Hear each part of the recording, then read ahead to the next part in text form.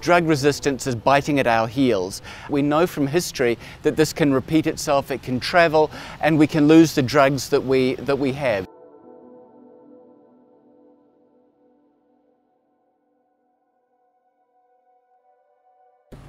We're going through one of the most difficult situations in history in terms of malaria. In 2009, we found out that some of the ACTs are failing. So basically, we are left with nothing now to treat these people.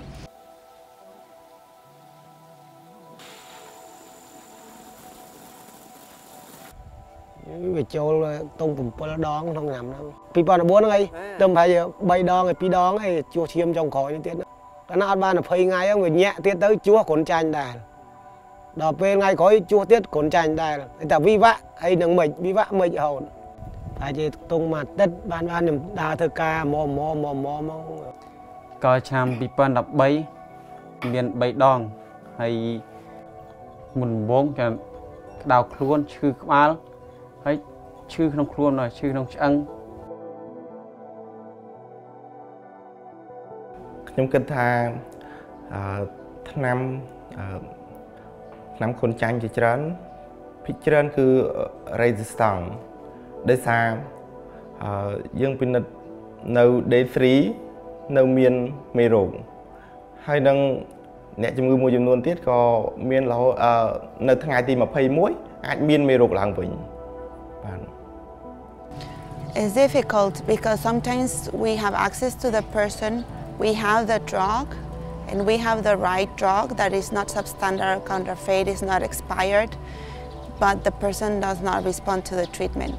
If the malaria parasite is resistant to a drug, the patient continues to be ill. So in order to fight and to kill this parasite, you need to come with new drugs, new modes of actions.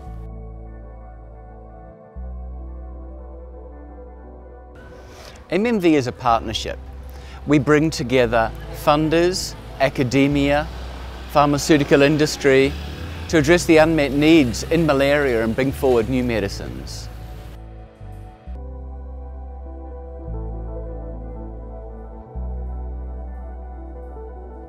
We've made such enormous progress against malaria, we can't let that progress be lost to resistance. We need new medicines.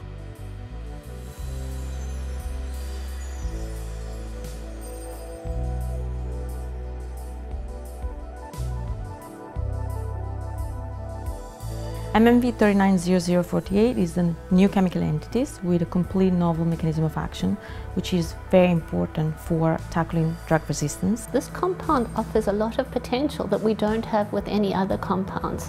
One of the nice things about this medicine is it stays in your blood for quite a long time. So that means that it could be part of what we call a single dose cure. OS439 is a new chemical entity. The advantage of new chemical entity is that they are free from any resistance. The other advantage of OS439 is that it has a potential to be offered to patients with a shorter treatment duration, ideally as a single dose cure. We are hoping its registration with a stringent regulatory authority, and ultimately we hope that OS439 will contribute to malaria eradication.